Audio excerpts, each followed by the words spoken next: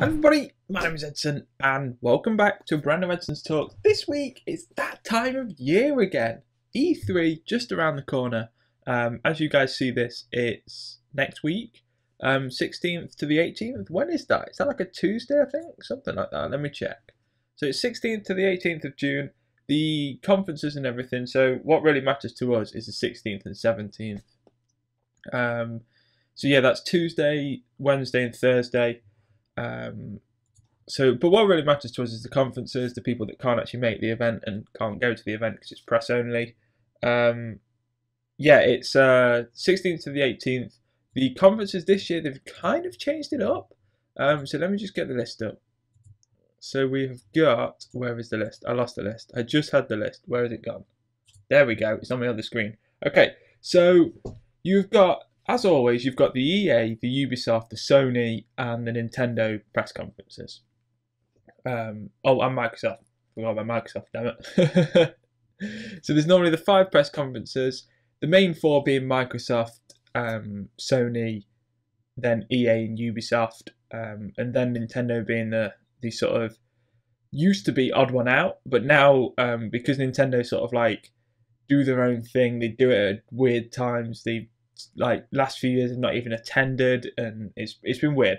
But they're actually attending this year, I believe, and they're doing it in between all of the other press conferences, so it'll feel like they're actually part of E3 this year, whereas the previous years it didn't really feel like that.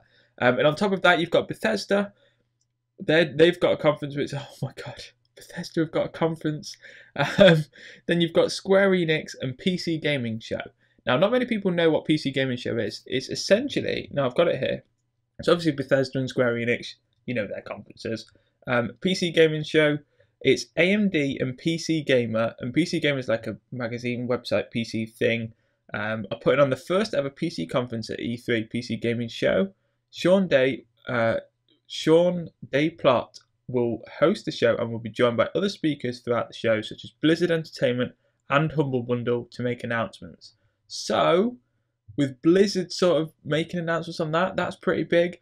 I would imagine, they're not saying it, but I would imagine Steam is going to be there, because Steam have literally just announced their, or just started showing off about a week ago, a couple of weeks ago actually, their like Steam console / Steam controller / Steam Play stuff on your TV. So I would imagine they're going to be part of that as well. I think that's going to be their surprise, because everyone has a surprise in their conferences. I would imagine that's theirs.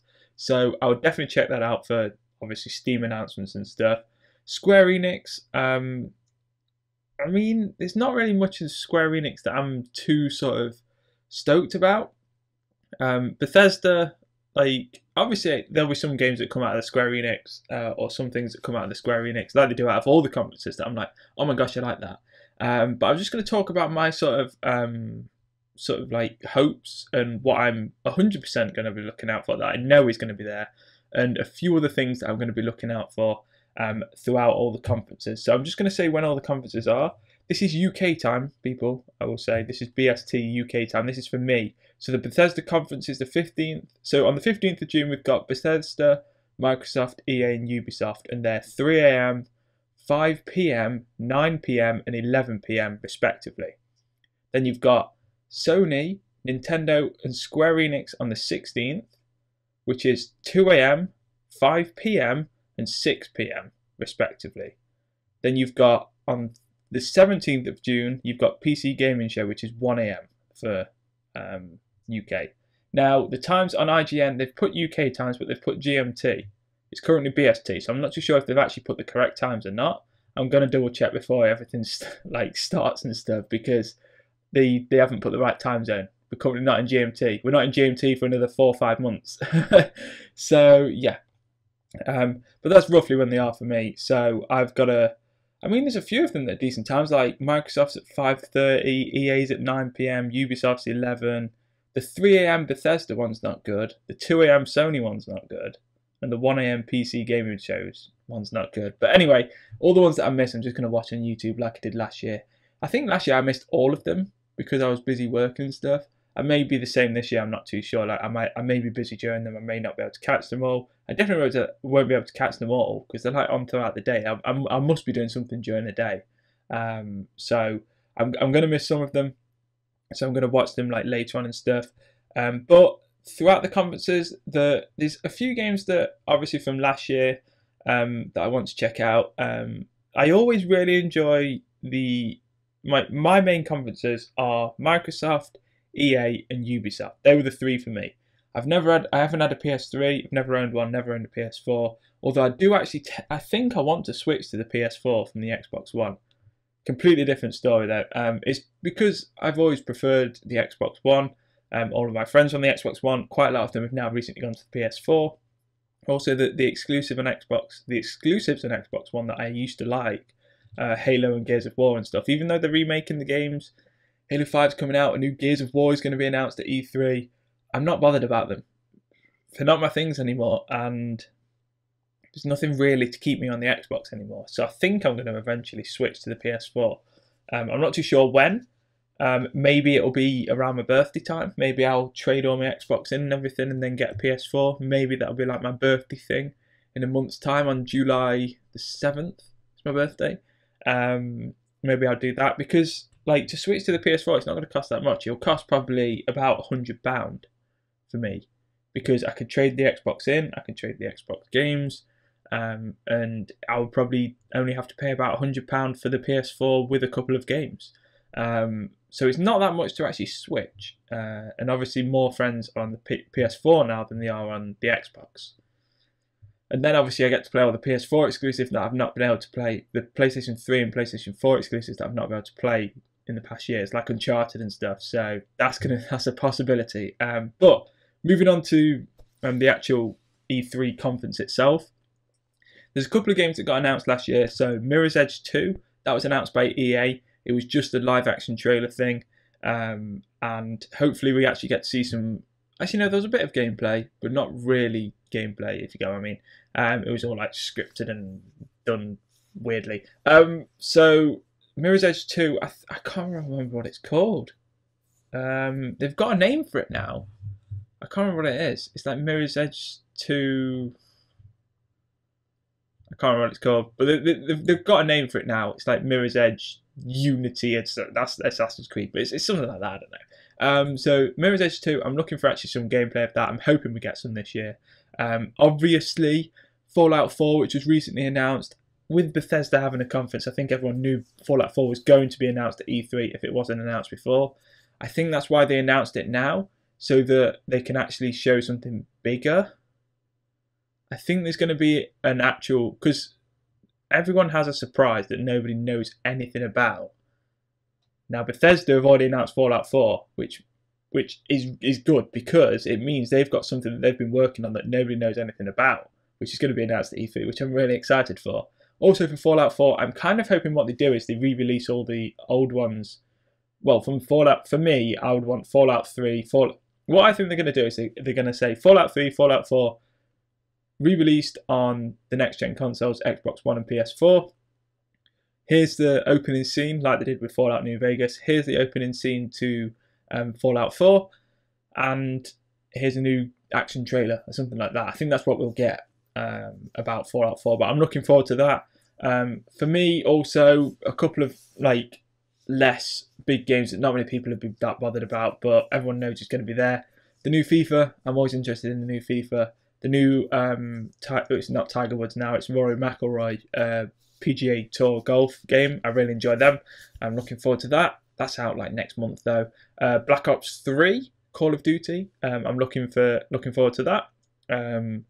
Those are games that everyone looks forward to, but not sort of in my YouTube space. Not many of my friends, not many of my subscribers and stuff are that sort of interested in that. And then the only other game that I'm 100% know that's going to be shown that I'm really excited for is The Division. This was, so if anyone doesn't know Ubisoft, what they do is they announce a big, huge AAA game, or attempt at a AAA game. I say attempt because a couple of them have been flops in the past. More recently with like Watch Dogs. They always announce at the end of their conference, Ubisoft, always, every single time, they announce a game that nobody knows anything about. A few years back, it was Watch Dogs. What was it the last time? Was it the division last year? I think it was the division last year. And then there was something else the year before that. But every year they show a game that's supposed to be out in 2 years' time that nobody has any idea about. 2 years back, or whatever it was, or 3 years back, it was Watch Dogs. Last year it was the Division, and this year it's going to be something else. I could go back and look at what the previous ones were, but it's just every time Ubisoft they announce something that's supposed to be released 2 years in advance, right at the end of their conference that nobody knows anything about. So I'm looking forward to whatever they announce. But yeah, I'm also looking forward to what they show about the Division, because that game looks so much fun. So I'm really looking forward to that. And yeah, that's essentially all that I know about that I'm 100% looking forward to. There's going to be loads of weird games that pop up and weird announcements that pop up, sort of in the run-in and obviously during E3. So I'm looking forward to all of them. I'm going to watch every single minute of every single conference, and like I did last year, jot down every single game that I want from it. I think last year I had a list of about 22 games. A few of them since E3 and to when they launch, I've decided that I'm going to wait until they're lower in price, because they're like single player games and stuff like that. But I'm sure I'll do the same this year. I'll make a list, and then probably next Saturday, unless I get my loot crate. I'm not too sure when loot crate are going to be sending it. If not the following Saturday, you'll get an Edson Talks talking about my favourite things from E3. And I can ask you guys and let you guys and ask your opinions on what you guys are looking forward to. So yeah, this is the pre-E3 Edson Talks. Let me know what you are looking forward to in the comment section below. Are you looking forward to Bethesda, Square Enix, and PC Gaming Show doing press conferences? I am. The more press conferences, the better, in my opinion, because this is an event that every game company wants to show they get their stuff at, but no fans actually get to go. It's all press. So it's interesting. So the more press conferences means more live streams and more games shown to us as exclusives, rather than just game journalists that are not always 100% passionate about them. So yeah, it's going to be awesome. Hopefully you guys are looking forward to it. I certainly am. And let me know in the comment section below what you guys are looking forward to. Looking forward to be announced, what you hope to be announced, anything like that. I'm sure I've missed some stuff, so let me know. And yeah, if you did enjoy this, please leave a like, please leave a comment, subscribe if you're new. And as always, I'll speak to you all soon. Take care.